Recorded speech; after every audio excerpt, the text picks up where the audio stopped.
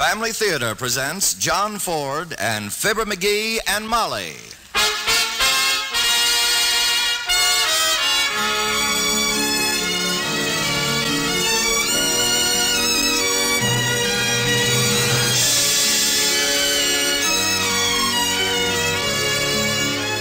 From Hollywood, the Mutual Network, in cooperation with Family Theater, presents Fibber McGee and Molly in The Windbag. To introduce the drama, your host, John Ford.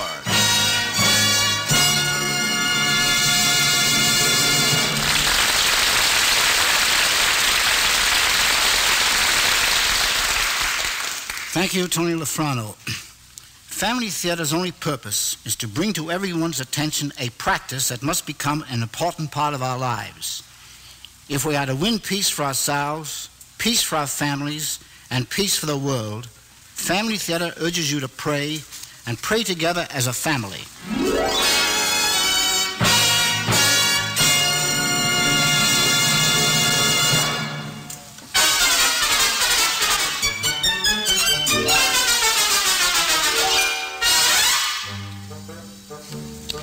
Now, our story tonight takes place in the little town of Clay Center, Kansas, where D.J. Latimer and his good wife, Martha, are solid, substantial citizens.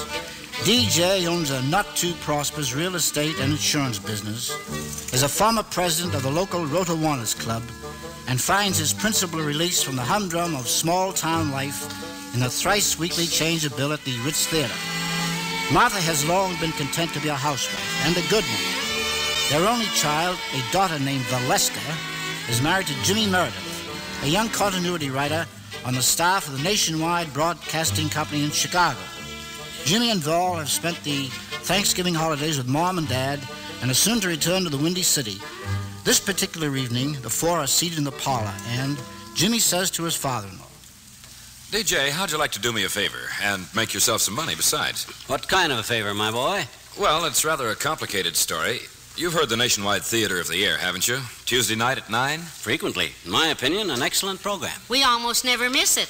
You don't write that, do you, Jimmy? Well, not yet, but the boss wants me to. It's a freelance show. That means the network buys scripts from anybody who sends them in. I mean, if they're good scripts. I see. And you want me to write this Nationwide Theater? Oh, DJ, stop being foolish. You couldn't even write a note to the milkman when we went to Denver last summer and wanted him to stop leaving milk for 2 weeks. That was his fault completely. He read my note carelessly and simply misinterpreted what I'd written. Let's not argue about it, DJ.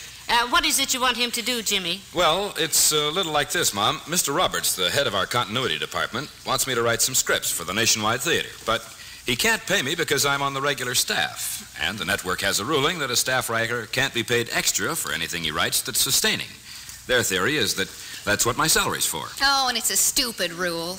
And Mr. Roberts tells Jimmy he's sure the network's eventually going to change it. Oh, I should think so. Meanwhile, though, there's only one way I can make any money out of the Nationwide Theater. Whatever script I write, I mail to Dad, and he sends them in under his name. Oh, I don't know, Jimmy. The network pays $300 a script. What? And when the check comes to you, Dad, you cash it and keep 50 of it for your trouble. DJ wouldn't take a penny, Jimmy. My dear. Then it's no soap. Either Dad takes the 50 or Jimmy gets somebody else to do it. Well, your mother was a trifle hasty, Val. Of course I'll do it, my boy. Anything to help you out in any way I can. Uh-oh, that's Fred Jackson. I almost forgot I promised to help him fix his car radio tonight. You kids will excuse me, won't you? I'll be back in half an hour or so. Sure, Dad. We'll still be here. Well, that's a load off my mind. I wonder. Well, what do you mean, Mom? You know your father, Val. He's the sweetest man in the world, but he does have his weakness. Mom means that Dad's an incurable romanticist. That's how I got the name Valeska. I wanted to call her Priscilla after my grandmother. But about the time I was born, Dad was carrying a very large torch for a movie starlet named Valeska LaRue. Hollywood's a great influence in Dad's life. Every time he sees Humphrey Bogart in a picture, he talks out of the side of his mouth till I almost go crazy. And it's been goodness knows how many years since we saw Algiers, but every once in a while he still asks me to come with me to the Casbah. With a French accent, or what he thinks is one. Yeah, Dad lives every movie he sees. Poor dear. Outside of going to a couple of American Legion conventions, he's never done any of the things he's dreamed of doing. And it's a lucky thing, too, from what I heard of the way he cut up and carried on in Chicago. Dropping paper bags full of water out of hotel windows onto people's heads down below on the sidewalk. I don't think you need to worry, Mom. Nobody ever listens to the writer's name at the end of a radio show. Well, just the same, Jimmy, I'm worried about it. Why, Mom? Well, because it's your father.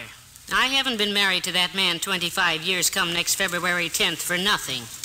I love him, but I know if there's any way for something to slip or come unraveled, he'll find it.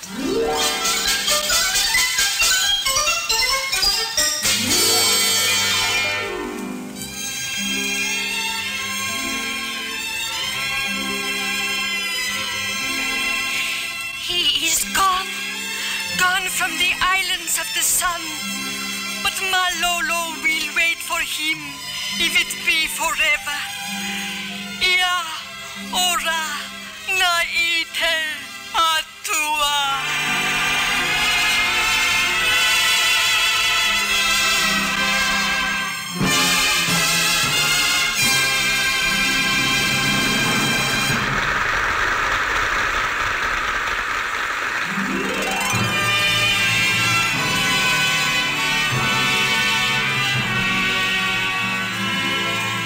Just heard The Flower of Tahiti, the 17th in this new series of the Nationwide Theater of the Air. The Flower of Tahiti was written by Digby Latimer and was directed... The Flower of Tahiti was written by Digby Latimer. Did you hear that, Martha? I'm not deaf. Though sometimes I wonder why I'm not. Why did you send in Jimmy's story under the name of Digby Latimer instead of DJ? Martha, my dear, you don't understand. DJ Latimer is all right for a businessman, but Digby Latimer is much more dignified and appropriate for an author.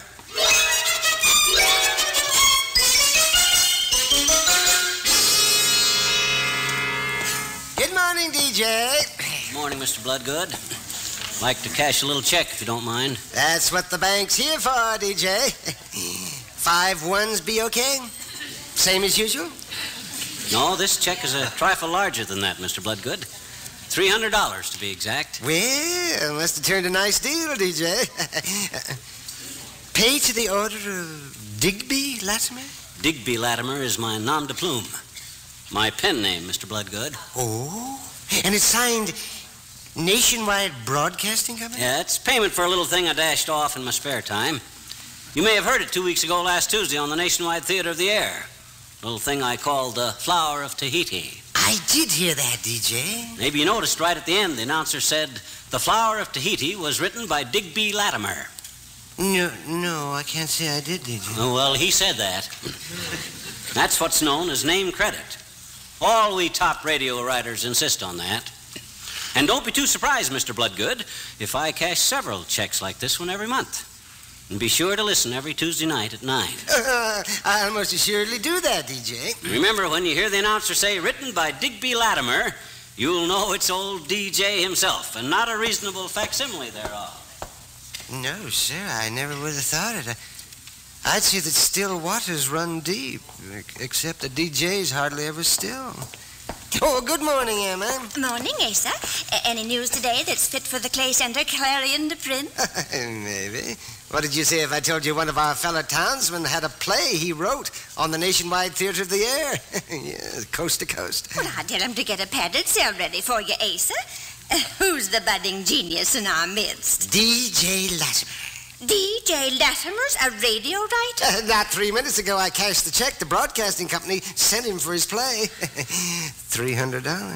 Asa Bloodgood, you're not funning with me, are you? No, what I'm telling you is the gospel truth, Emma. DJ called his play The Flower of Tahiti. Why, I heard that. Oh, it was just beautiful and so sad. I cried up a couple of handkerchiefs. That play was the handiwork of DJ Latimer. Oh, my. And here we stand talking when I ought to be interviewing him.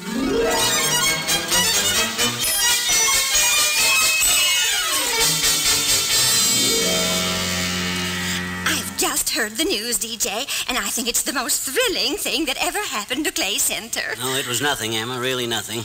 Just a little thing I dashed off in a few spare moments. You're too modest, DJ. Now tell me, where did you ever find out what the native girl said right at the end of the play, that E-A-O-Ra? E-A-O-Ra, na-e-T-A, tua. Yes. What does it mean? That's Tahitian for God be with you till we meet again. How touching. But how did you ever know that? Well, once, many years ago, a beautiful Tahitian princess uttered those very words to... Oh, but perhaps I'd better not say. What, DJ? I never knew you'd been in Tahiti. In days gone by, Emma, the Foreign Legion went everywhere. And you were in the Foreign Legion? Oh, may I print that, DJ? Well, I'd rather you wouldn't, Emma. You see, Martha is acquainted with my somewhat, shall I say, adventurous youth, and she's made me promise never to reveal its details. But there are some things I could tell you, Emma. Oh, I'm sure there are, DJ. Have you any more plays coming up on the Nationwide Theater? Yes, week after next. It's a story of unrequited love on the African veldt. I call it Sahara Safari. And is it by any chance based on the personal experiences of its author? You promise not to print this, Emma? Well, if you insist. I do. I must. Well, all right then. But is it based on your personal experiences? I'm sorry, Emma. I can't say. You know how people in a small town gossip, and if Martha were to see or hear that I was once a big game hunter in Africa, she'd deny it. Oh, not for her sake, you understand, but to protect me from the limelight.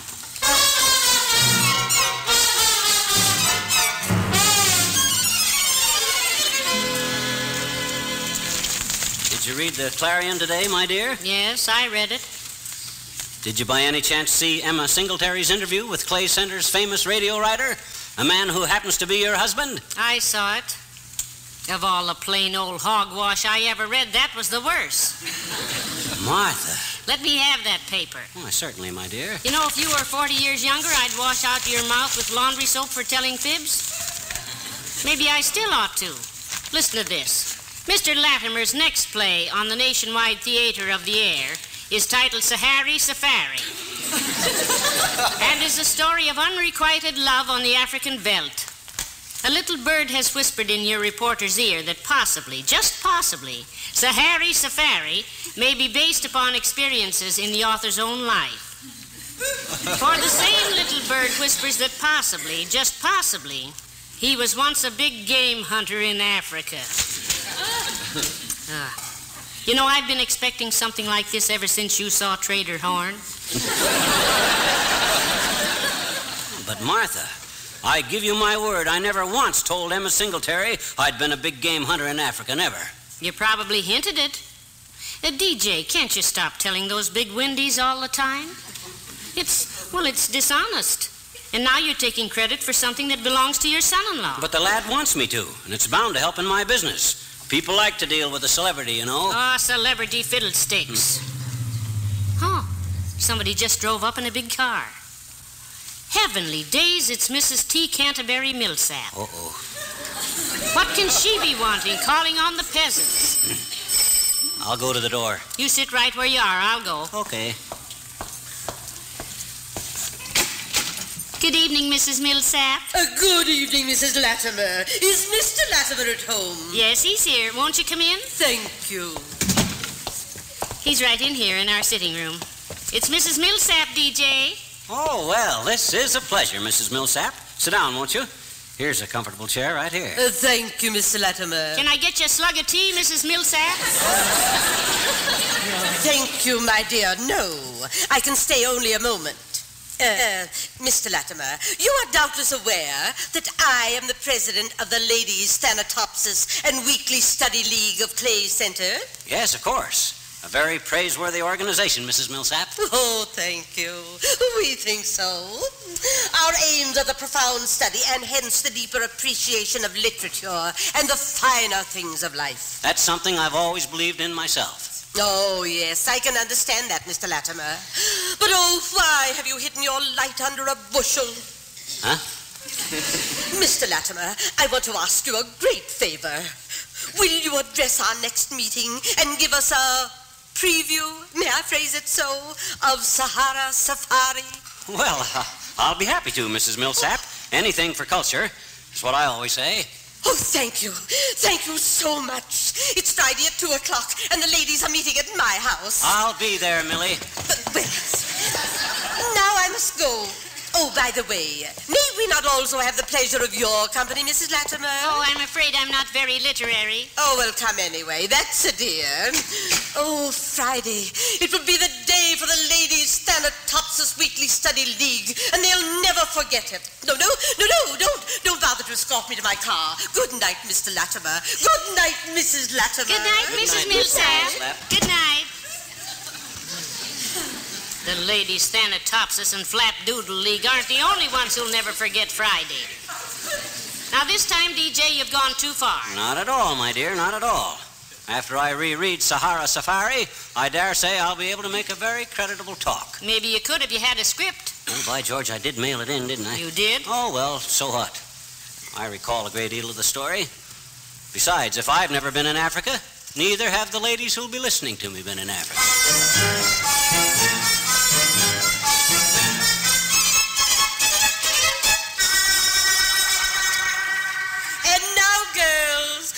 Special intellectual treat. In the past, we have been privileged to hear some very famous authors, but never before one from our own fair city. He has kindly consented to give us a preview of his next brainchild, which is entitled Sahara Safari, and is the story of unrequited love on the African veldt. Girls, may I present our celebrated fellow citizen of Clay Center, Mr. Digby Latimer.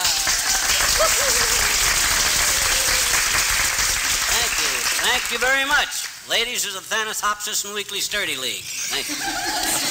Your charming chairman, or should I say chair lady, has asked me to tell you the story of my next radio drama on the Nationwide Theater.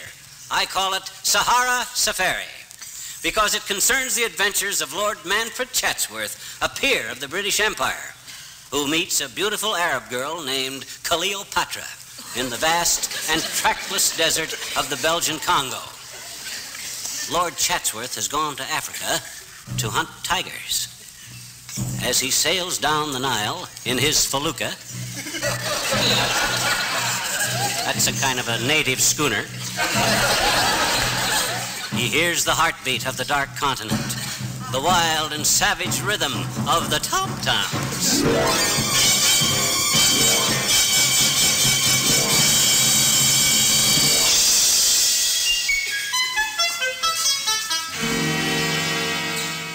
Well, it was worse than I thought it would be.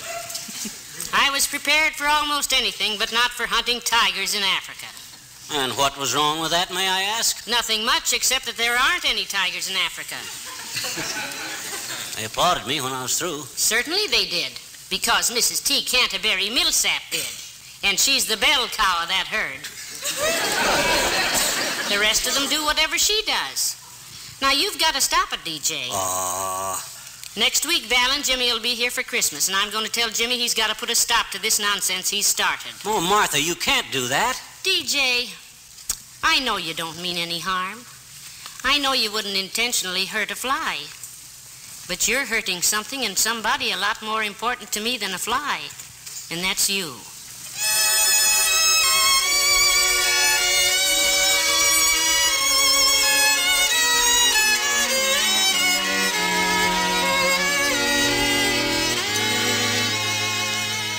I'm going to look in Mom's diary, Jimmy. Oh, I don't know, Val. A diary's a pretty sacred sort of a thing. It'd have to be mighty serious. Well, this is serious. I know Mom too well not to see when she's really worried about something. Well, okay. Go ahead. Yeah, start with December. Whatever it is, it probably happened this month. Hey, listen to this. What? December 20th. DJ spoke to the Ladies Thanatopsis and Weekly Study League this afternoon on the subject of his latest radio play, Sahara Safari. Why, the old fraud. When Mrs. Millsap introduced him, it was disgusting. He grinned like a jackass eating briars, and then he actually bowed. Oh, Val, this is priceless. Before I could stop myself, I said, the old ninny. And Mrs. Bogus, who was sitting...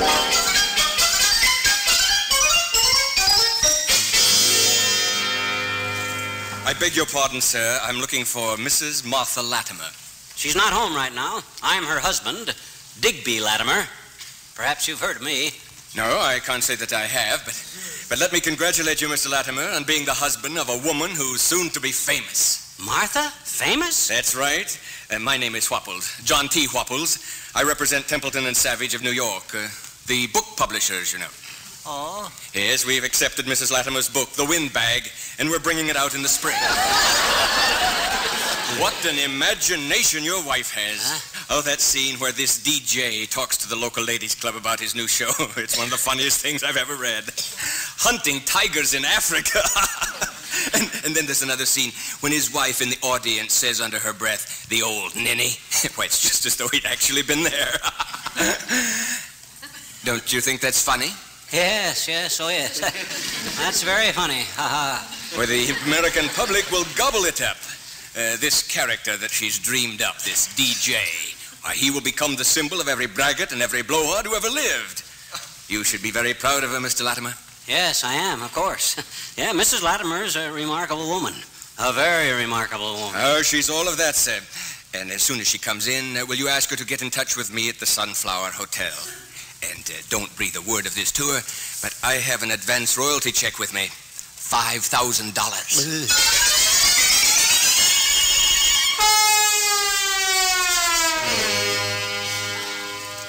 DJ, I'm home. Where are you? I'm here, Martha, in the bedroom. I just got home. I met Mrs. Lumpkin, and you're packing your suitcase. You going away somewhere? Yes. How long will you be gone? A long time. Oh, well then you'd better let me get you some more collars. There's a dozen clean ones came back from the laundry this morning. Martha, how can you? Isn't it enough to drive the knife deep into my heart without twisting it in the wound? I tell you I'm going away, maybe forever, and all you can think about is clean collars. What in the wide world are you talking about? She asked me what I'm talking about. Martha, you've made a laughingstock out of me. You've bared my shame to the world. And for what? For money. For dirty, filthy money, that's for what. DJ Latimer, have you been drinking? Don't pretend ignorance, Martha. The publisher's representative was here a few minutes ago. His name's Whopples, John T. Whopples, and he's at the Sunflower Hotel. He should make you very happy. He has an advance royalty check for you, $5,000. 5,000 fiddlesticks. I won't stand in your way. That's why I'm leaving. Someday when you're old and lonely, I hope you'll give one fleeting thought to the husband who loved you and who sacrificed himself so that fame might be yours. Say, you stay right here, DJ, and don't move. I'll go phone Dr. Honeycutt. You're raving. I am not raving. I'm talking about your book, the book you wrote about me, the book you call The Windbag. I never wrote any book. Martha, the man practically quoted from it, all about how I spoke to the ladies' Thanatopsis and Weekly Study League.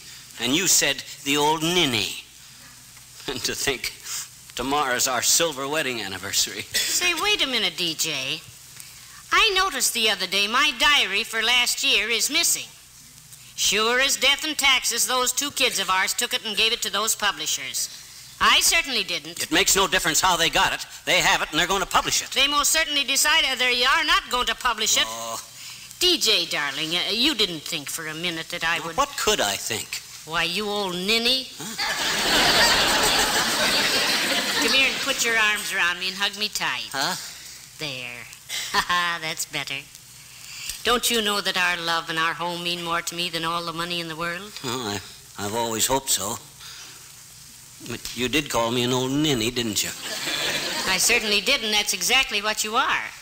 You're right, Martha. I am an old ninny, but I won't be any more. I'm going to reform. You promise? I'll take my paralyzed oath on a cistern full of seed catalogs. If ever again in my whole life I tell another stretcher, I hope I trip and break my eyeglasses.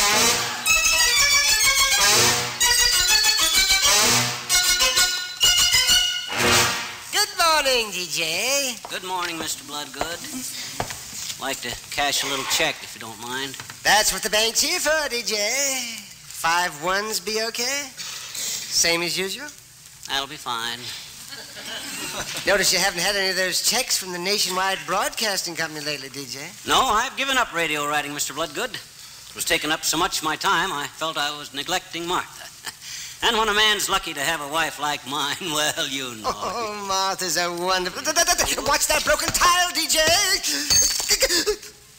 Oh, you dropped your spectacles.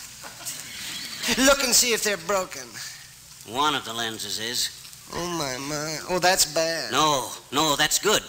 Oh, you wouldn't understand, Mr. Bloodgood. But this shows I'm improving. Yes, sir.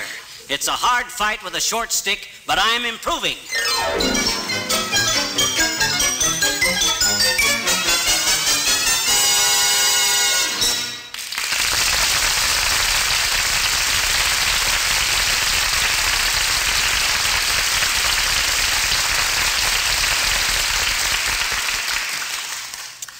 This is John Ford again, your host. Did you ever walk through the streets of a big city and notice how many people hurry along, wrapped up in their own thoughts? It leaves you with a feeling that a big city with millions of people around can sometimes be the loneliest place in the world. And the reverse of that picture, the most cheerful place in the world is a happy home. There's no word that means so much, so many things to each of us, as the simple word home. To have peaceful, prayerful, happy homes is a purpose to which Family Theater is dedicated with the hope that your home, your family, will enjoy all of God's wonderful blessings, dedicated to our slogan, the family that prays together stays together. More things are wrought by prayer than this world dreams of.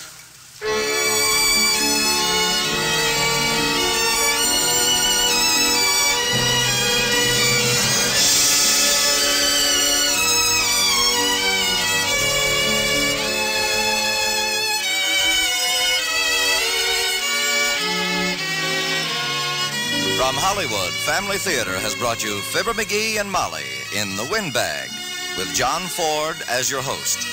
Others in our cast were Verna Felton, Ruth Parrott, Howard Culver, Howard McNear, Michael Hayes, and Virginia Eiler. The script was written by Jack Mitchell, with music composed and conducted by Harry Zimmerman, and was directed for Family Theater by J.F. Mansfield. This series of Family Theater broadcasts is made possible by the thousands of you who felt the need for this type of program, by the Mutual Network, which has responded to this need, and by the hundreds of stars of stage, screen, and radio who have so unselfishly given of their time and talent to appear on our Family Theater stage. To them and to you, our humble thanks. This is Tony Lafrano expressing the wish of Family Theater that the blessing of God may be upon you and your home, and inviting you to be with us next week at this time when Family Theater will present Donna Reed and Vincent Price in Jane Eyre. Join us, won't you?